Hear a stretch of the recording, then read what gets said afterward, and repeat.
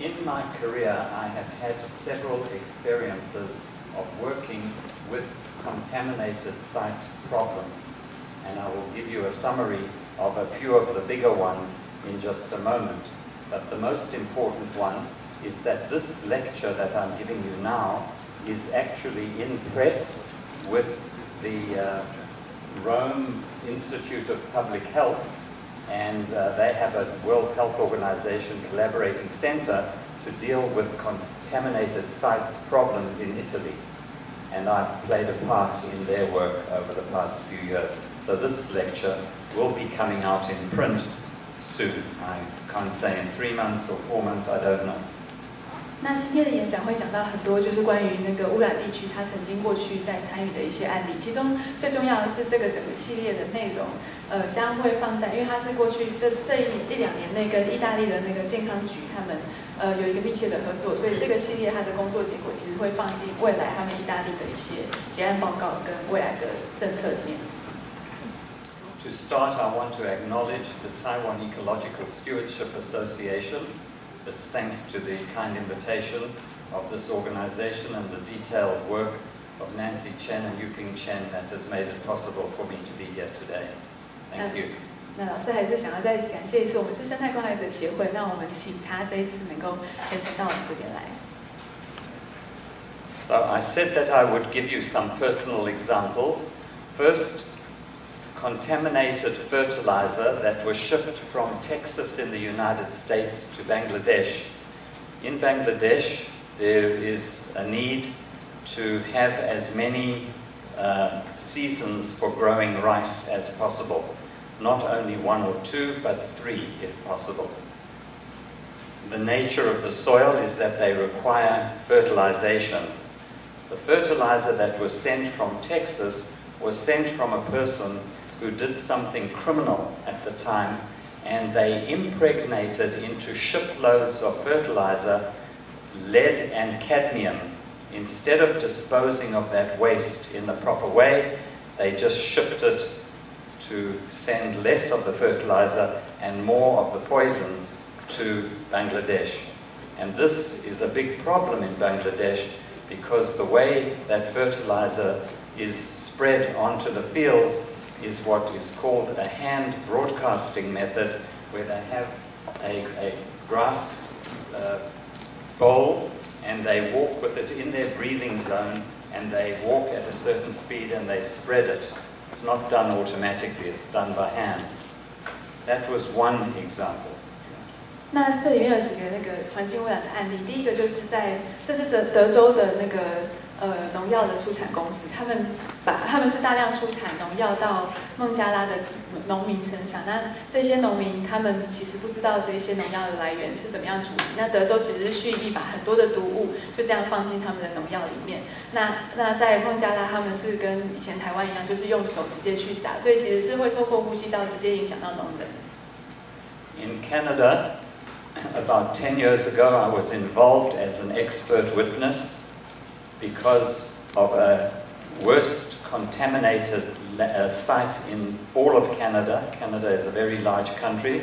The Sydney tar ponds in Nova Scotia, Canada, was the most contaminated site as a result of the manufacture of steel.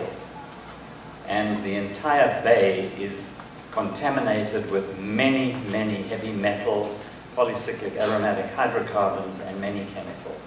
That's another example for you. 那第二个例子是他在这边是做就是见证人，他在加拿大自己本身有一个很大的一个炼钢厂，那是在这上面写的这个地方是全加拿大最大的，那边产生了很多的重金属的一个污染物，在整个海湾、湖湾都就是一直都是一个很严重的健康问题。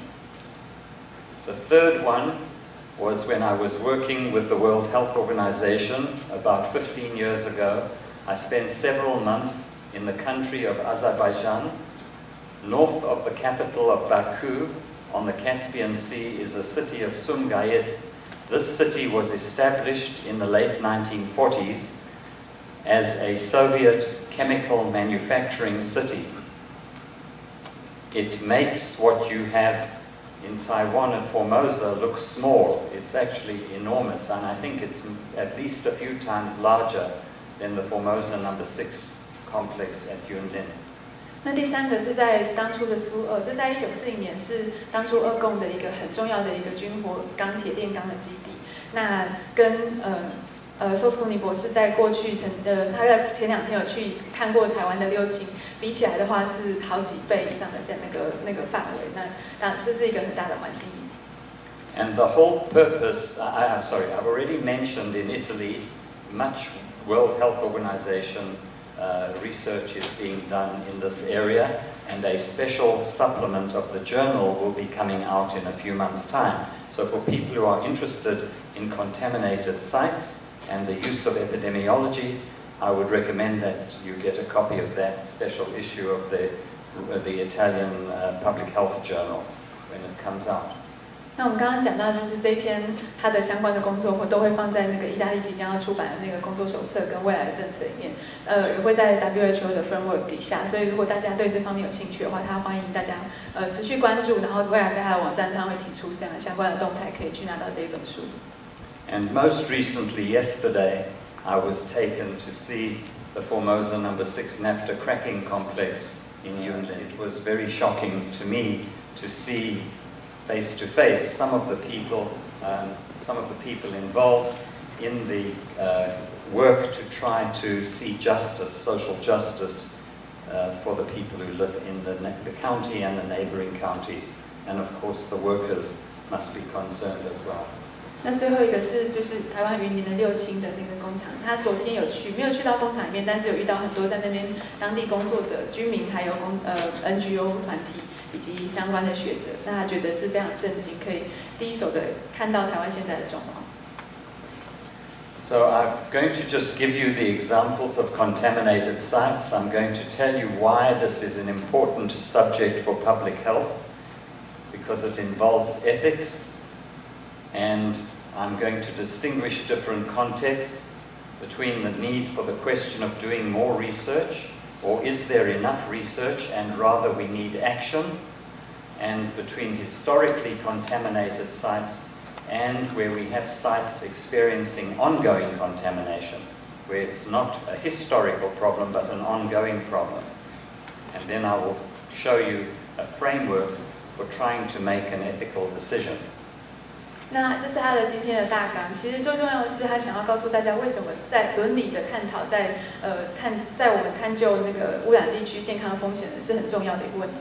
我们必须要界定范畴，这个范畴是不只是在需要或不需要做研究，那或者是这个健康的污染问题是过去的问题，还是现在继续进行式的问题，种种这一些其实都是很重要的。那所以最后他会提出一个，就是如果我们有一个伦理的观点的一个决策的过程的话，会需要什么样子的一个架构 ？Now I said that epidemiology is the best science, or the science that is necessary to address the problem, because this is the science that helps us to see if people exposed to contamination are actually at risk of illness as a result of that exposure. 那我简单提一下，流行病学其实他认为是一个最重要的一个科学之一，因为它是一个应用科学，它探讨的是人所受到的健康风险到底是什么样的来源，然后我们要怎么样去更好的去面对它，然后让我们的健康能够整个人类的健康可以持续得到维持。所以他的职责是在告诉政府应该要做什么样子的健康决策。So epidemiology is the science that informs health policy. 不好意思，我刚先翻了列举。Now it is very humbling to realize that when we elect policymakers into government, we must recognize that they are not necessarily trained in science. They may know nothing about science. And although science is the foundation of public policy, whether we're talking about health policy, economic policy, social, environment, you name it, whatever the government sees as its jurisdiction, there are many other interests that the policymaker has to consider in addition to science when they make policy. But science is the basis for rational policy making, where you have evidence. 那我们必须要知道，就是当我们要选择一个政治人物或一些决策的中心的时候，我们必须要知道他们在决定任何议题的时候，他们其实背后有很多的考量，不是只有科学上的考量，包括经济的、健康的、社会的、教育的，各式各样。那后面还有更多的选择跟决策。可是科学是能让这些政治人物，他们能够有一个合理而且理性的一个决策的一个很重要的基础。Thank you. I want to point out to you that oftentimes, going back as far as 1983, that's 33 years ago, Clayson and Halpern said that industry's offensive against the regulation of health and safety hazards uses academics to downplay or deny the seriousness of the hazards. 那想要强调，在1983年的时候，这个很重要的一个两位学者，他们提出这样一句话，这个有在大家的翻译本中，就是其实有一些企业或者有些工业的那个他们是作用他们是企业投资，他们希望就是阻止大众知道科学的证据，他们会用各种的方法。And here is a cartoon about the man in the street who's read in the newspaper that Teflon, which is the product that makes it easier to clean pots and pans and frying pans and so on. There was some concern in 2004 that it was linked to birth defects. And the manufacturer of Teflon says, don't worry, the accusation won't stick. 那这是一个很可爱的那个政治讽刺漫画，在讲到2004年的时候，那个杜邦的那个事件出来的时候，那左边这一位是一个就是可能是一般人，他在很关心说啊，铁氟龙对于我们健康有问题、有危害吗？这个铁氟龙过去这么好用，这样。那个胖胖的代表的是杜邦公司的企业，他们就说不用担心，那根本不沾锅，就所以意思是他们会找人来处理这件事情。And what he's really saying is that he will find an academic who will downplay or deny that Teflon causes problems. 那当然其实就是杜邦公司他们会去找一些其他的科学家来去显示说，其实没有任何的健康风险，不用担心。Now, corporations create, according to this judge in 1982, 80% of our gross domestic or gross national product. And this judge in the United States recognized that of all the entities working, corporations have the most potential for good or evil in our society. And that was in 1982. I'm sure today this number is more like 90%. 所以一个很重要的一个美国的法官在1982年讲过这样一句话，就是企业现在占了全世界，就是在全国的经济体上面是一个最有影响力的一个权利，所以他们会对于不管是做恶或做善都是最好的、最重要的一个角色。So the problem that we have when we do work as scientists and we study something and we find a result that the establishment or the powers that be or the corporate leaders do not like, they will tell us that it cannot be true. They will deny that there is any possibility that you found a problem. 那就是这有一个很经典的一个过程，就是企业或者是背后的一些黑暗操守是怎么样去针对就是他们不想要听、不想要让大家知道的东西的一个动作。第一个就是他们会拒绝，他们会说这个都不是存在，不是真的这样。And if you insist that they must be wrong and that you are right, then they will cause delays by asking you to do more research. And that was in the beginning. I asked you to bear in mind that sometimes you can be asked to do more research, but those delays are not necessary and can only allow the status quo to continue for many more years or many more months. 那如果你继续还是想要把你所知道的东西发表出来，或是昭告公众的话，他们接下来会想要延缓你的进度。那比如说，他会告诉你说，我给你钱，你做更多的事情。我觉得你的东西可能做的还不够正确，你可能这方面需要再查证之类。这个过程就是像他说，可能会花个几个月或甚至到几年。那在这个期间，他们就可以让一切就是风平浪静。So they will cause delay by causing you to go back and do more research, and they may even find some scientists who are willing to manipulate science in a corrupt way to show that Teflon is not bad for you or tobacco is not bad for you. And that causes delays, and it causes division among the scientists. 所以他们会就是延缓你的进度，然后在与此同时，他们可能会通常都会去找更多的科学家愿意接受他们的钱或他们的权利的，他们去做出比较跟你的东西刚好相反，比较有利于他们的一些证据。那这样的结果就会造成科学家之间的对立，因为不同的结果发表出来，就是大家不知道怎么样相信。And if you still show them that you are correct, they will then try to find any reason to discredit you. And there are examples of that in 2 movies, one from 1983 with Meryl Streep in the movie Silkwood, and another movie, Erin Brockovich with Julia Roberts in 2000. 那如果你持续想要把你的结果就是很坚持要发表你的结果的话，他们会想尽办法来中伤你。有2个很有名的好莱坞的电影就有写到这样子的案例。第一个是那个梅丽斯翠普在1983年的斯克伍事件故事，然后第2个是那个茱莉亚·罗伯兹拿到影后的永不妥协。Many of us would not do science deliberately for bad purposes. If we follow the golden rule, we would not do anything that is something that we dislike. We would always want to treat others as we would want them to treat us or our loved ones. 其实有就是黄金守则，我们理论上人都有这样子的能力去知道说我们应该要有什么样子的道德界限。比如说这也是那个圣经的新旧约还有佛教里面说到的，就是我们不希望人家怎么对我们，我们就应该要做这样子的事情。So we have to do our level best to do the best work we can as scientists, and if we find other scientists that are not doing good work, then we should tell them that they are doing wrong, the work they're doing is incorrect. 那 Dr. Soskolne 把它再增加了2个，就是解释，就是所以我们身为科学家，或是我们身为想要这样揭发这样的事情的人，我们应该要做我们的，就是我们要竭尽所能，然后而且我们要去知道说谁在做不对的事情的时候，我们要尽所有的力量去解答。Every professional society today has guidelines to keep ourselves to do the honest work, to do work honestly. And we have core values and mission statements that direct our activity.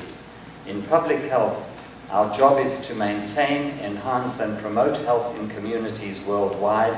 We work to protect the public health interest above any other interest. 那这个也有在大家的中医里面，这个就是这所有的不同的领域，学术领域或是职业领域上，我们都有一个我们的使命跟我们的目标。那在公共卫生的领域，我们所有的力量就是我们希望能够维持或是增进或是提升整个人类族群的健康。那这就是我们的那个最大的使命。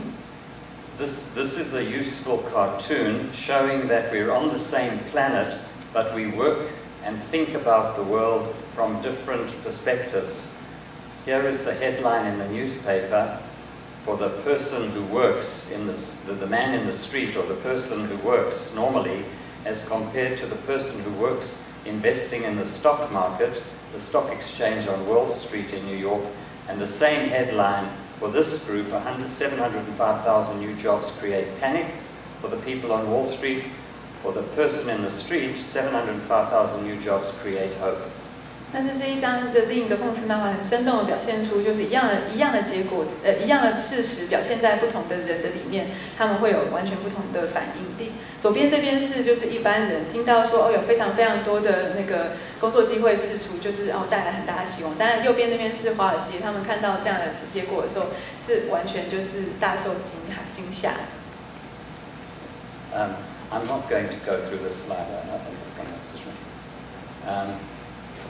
There are several techniques that we use to create bad science, what we also call in English junk science. But just to show you that there are different techniques that people who do not have the public interest as their focus, they can use, because the science is not a basic science, it's applied science, so it's what we call a soft science, and it's possible to manipulate the comparisons that we make in the science. 那这个主要在讲的是，就是所谓的垃圾科学，或是不好的科学。其实重点就是因为它利用大众对于科学专业并没有那么一定程度深入的了解，那去操纵这个应用科学上面。因为我们在做抽样调查分析的过程里面都有实验设计的问题，那它就是用各式各样实验设计上可能的一些方法，蓄意的让结果导向他们想要的方向。Alright, so in our field there are principles that we are supposed to follow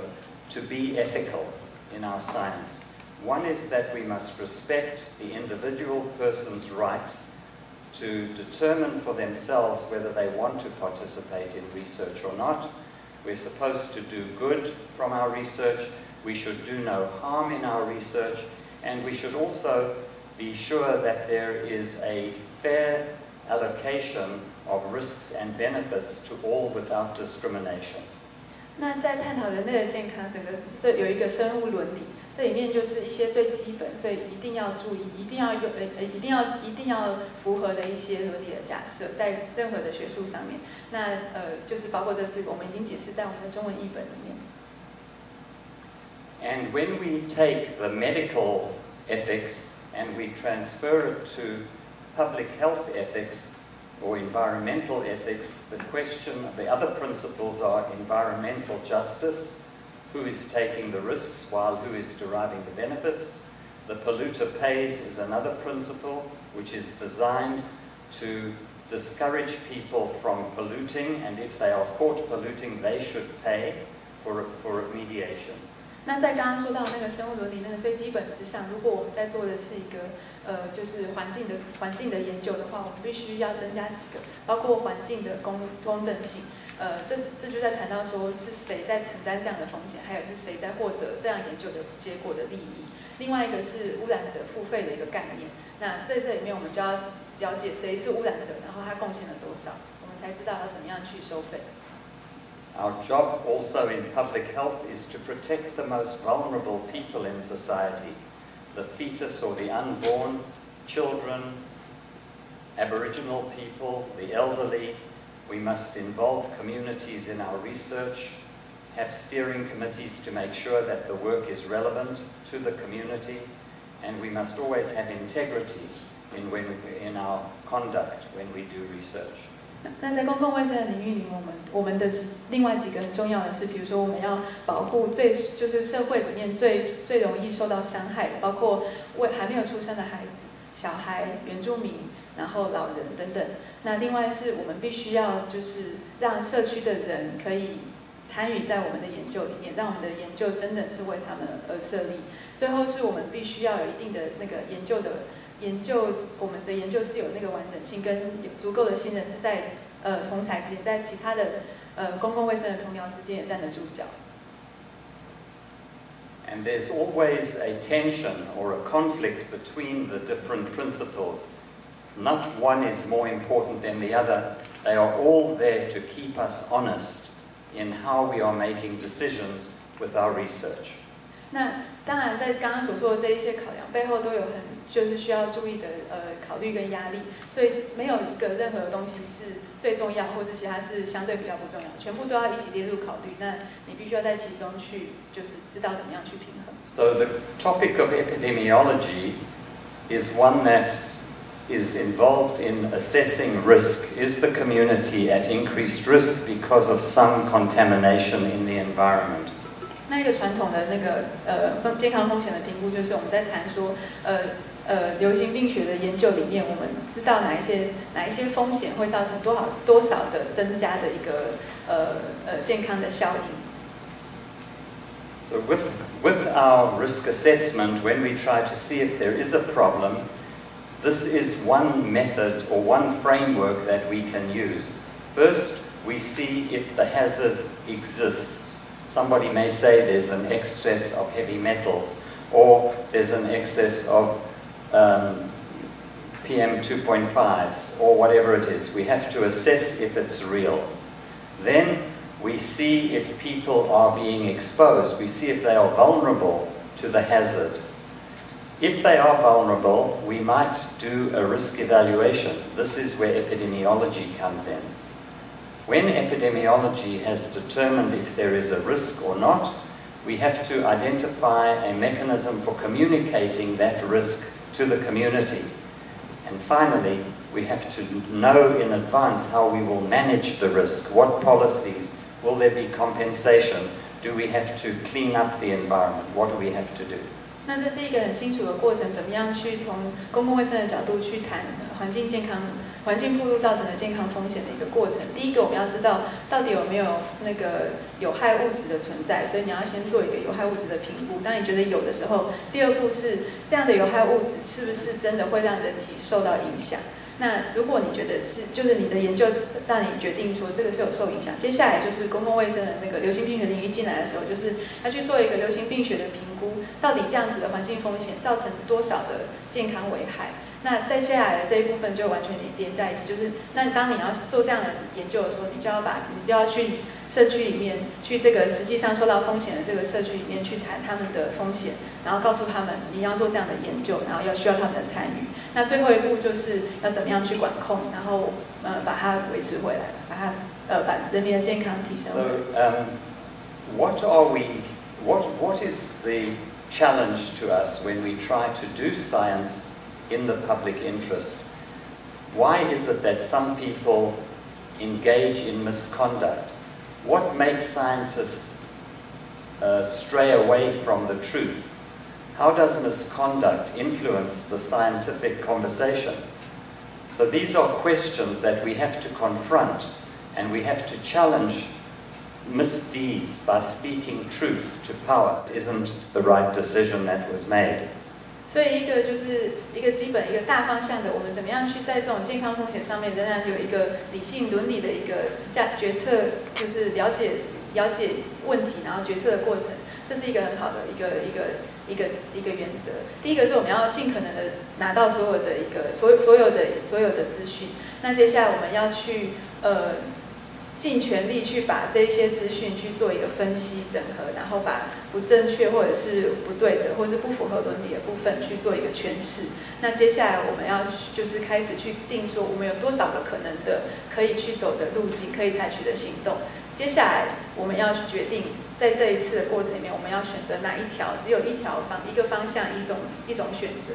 那做了决定以后，就开始就是做出行动。但是我们要有一个就是怎么样去回顾，下一次要在多久的时间内去做重新的 review 整合，因为有可能是错的，我们有可能还可以再改进。那有一个滚动式的检讨的一个过程。I want to show you an example of a contaminated site in Nigeria that happened a few years ago. And it's a case study of a grassroots movement upwards. And I want to caution us that we should not sit in arrogance and suggest ethical solutions to other parts of the world. If we do that, it's called ethical imperialism. 那接下来他要讲一个案例，这个案例是发生在奈及利亚，是过去这近年内发生的。那这是一个草根性的一个公民运动。在讲之前，它就是这个案例里面，其实我们也要去特别去想说，当你在讲伦理，就是在这种环境风险的这种议题里面去讲伦理的决策的时候，你必须要注意，不要把你自己的伦理价值放诸到跟你完全不相关的另一个社群、另一个人民之上，然后去说他们应该要怎么做。如果那样子的话，你就犯了一个所谓的 ethical imperialism， 就是伦理的帝国主义者的一个问题。So the question is, whose role is it to deal with societal determinants of health? And this is the case or an example of a Nigerian lead poisoning epidemic, which was identified by some colleagues at the University of Toronto in Canada. And it was published in the Canadian Institutes of Health Research, Population and Public Health Ethics, Cases from Research Policy and Practice. And this is freely available on the web. If you want to see a whole series of these, let me know and I can send you the link. 那这个是就是接下来讲这个 case 的来源，它是已经发表的一个 paper， 那在2012年由加拿大的一群学者做的。那这个东西是就是公开的资讯，所以如果大家有兴趣，可以再跟他取得更完整的相关的讯息。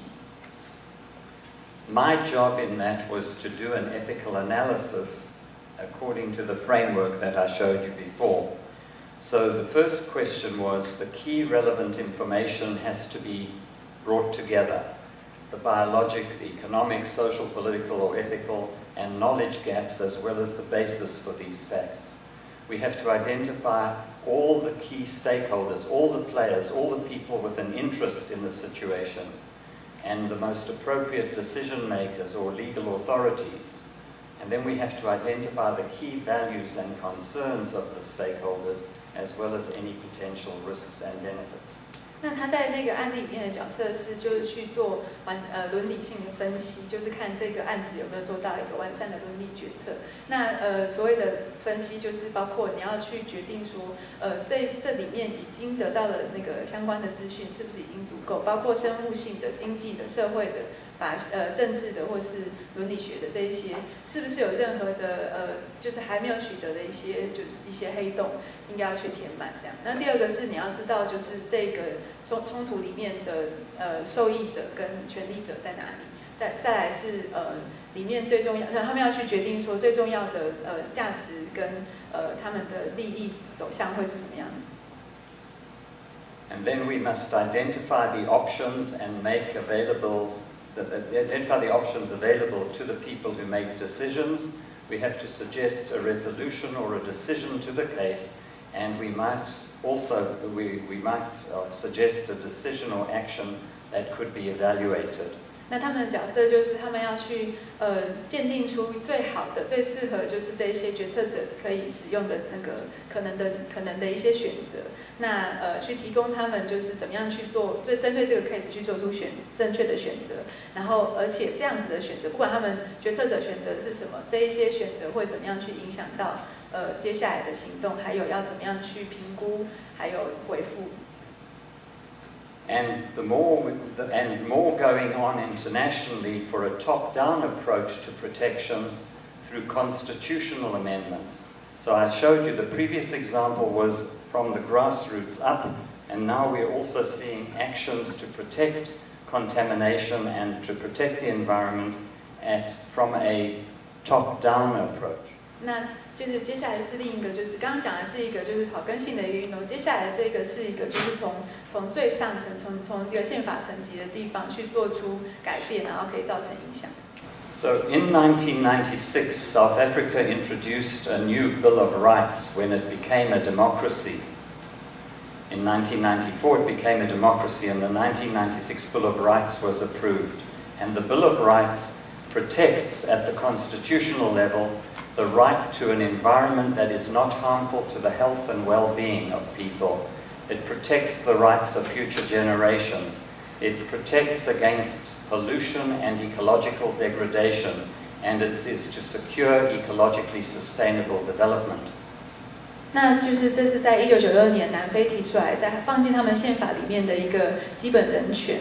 那南非在1994年变成一个民主国家，那他们很快就修改他们的宪法，去让他们的宪法里面在环境的部分，不只是现在的每一个人都可以有权去享有一个良好而且无害的环境，而且他们的未来的子孙也可以免于现在可能的污染跟可能的生态的一个劣化，这是他们想要治理的整个国家治理的方向。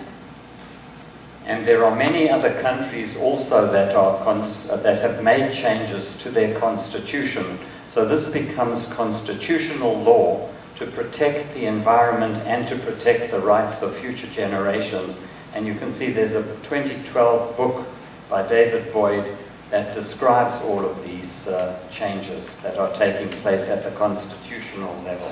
那也有很多其他的国家，从1996年南非开始，就是包括巴西、哥伦比亚，然后瓜多很多，甚至是中南美国家为主，然后非洲国家为主，中东的国家都开始响应，在宪法里面把对环境的保障跟对未来世代的子孙的保障都放进他们的宪法里面。那在2012年的这一本书，就是 David Boyd 写到，就是他有把这些故事都综合起来，可以给大家去参考。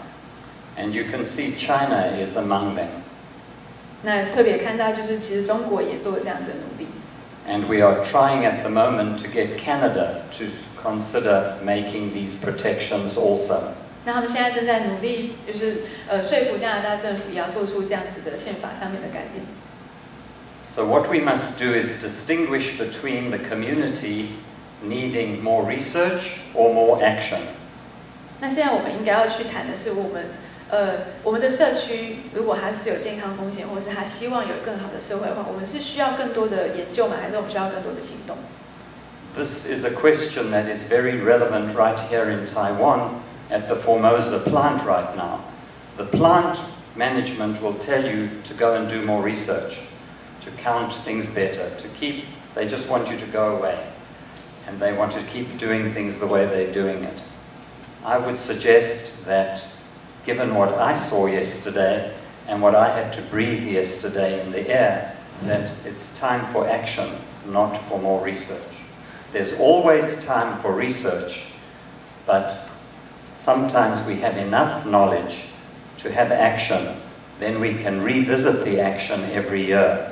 If we find that the action was too severe, we can always relax it later if we miss the pollution. 那就是回复到他在台湾的经验，他去过六轻的附近，就是云林跟彰化那一带去看过。那实际要在那里呼吸，要在那里看，他觉得其实以六轻的例子来说，我们其实真的不需要更多的研究，研究永远都有时间，永远都有人愿意去做研究，但是常常行动会因为需要更多研究而拖累。那以六轻的例子来说，我们需要的是更多的行动，尽快去达到就是更好的一个调整。That's it. Thank you very much.